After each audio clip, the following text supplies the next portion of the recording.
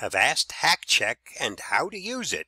Once you go to the website, put in the email address for which you want to check for possible hacks. Click on Check Now. It gives you the results. It also tells you to go check that email because Avast has now sent you a reply to that email address that you used to check. So the next step is to go to your email account and see the reply that you've received from Avast. This is the email I received. It tells me to change my password now. And you'll notice you can't see what the password is, but that button on the bottom that says Show Details, once we click it, we'll get redirected to another site. At that website, it will show you the leaked password, and next to it, you see what looks like a little eye. If you click on that eye, it reveals that password that's been leaked. If that's still your current password, you better hurry up and change it. If you've already changed that password, it's perfectly okay at this point now